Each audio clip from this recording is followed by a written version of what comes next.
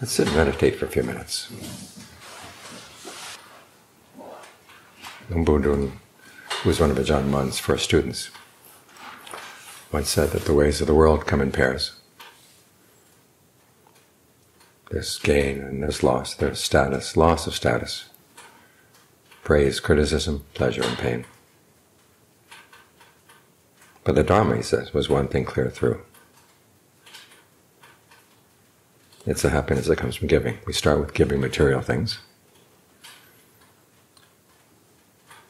and we learn there are deeper and deeper ways of giving. You give knowledge, you give your time, you give your energy, you give your forgiveness for others.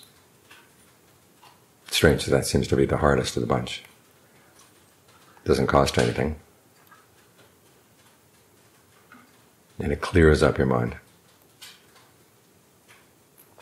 And this is when you begin to realize that virtue too is a form of giving. You're giving safety to others.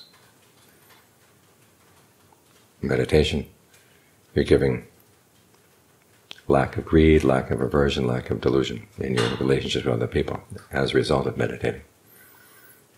In all these ways, you benefit and the people around you benefit as well.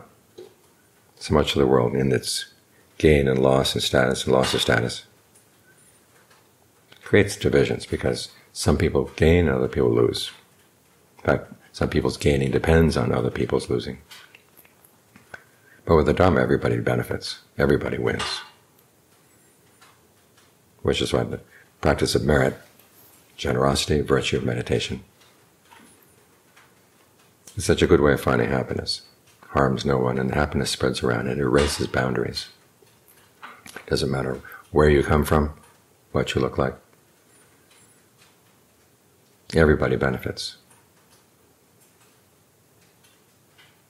So keep that in mind as you look for happiness in the world. The best kind of happiness is the happiness that comes from giving. And you realize how wealthy you are. The more you give, the more you realize you've got wealth inside. Generosity itself is a form of wealth. And as you work on your virtue, you work on your powers of meditation, the mind gets wealthier and wealthier. You have more and more to share. If the whole world were to find happiness in this way, there wouldn't be all the conflict that we see every day. But we can't wait for the whole world to be like this before we do it. We have to start.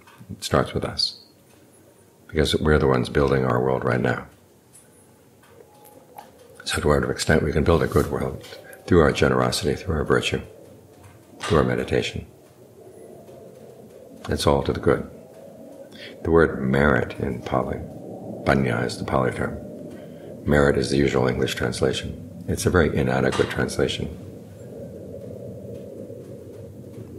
Last year I was reading an article by someone saying that the time for merit is over. Nobody believes in rebirth anymore. Nobody believes in the power of the Sangha to be a field of merit.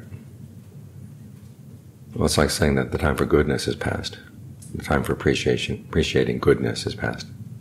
That would be a sad world. It wouldn't be a human world, that's for sure. We develop our humanity through our goodness. So think of it as doing good. You're generous, you're doing goodness. You're virtuous, you're doing goodness. When you meditate, you're doing goodness. You're creating more and more goodness for this world, which is so hungry for goodness. So this is the way in which Dharma is one thing clear through. It's giving all the way. You finally give up your defilements. And as the Buddha pointed out, when you give, it's not that you are depleted. The more you give, the better things you get in return. Well, they're not really things, the qualities of the mind. In this way, everybody benefits all around. And we find that we have the sources for wealth inside that we didn't suspect before. And as we develop them, they get stronger and stronger.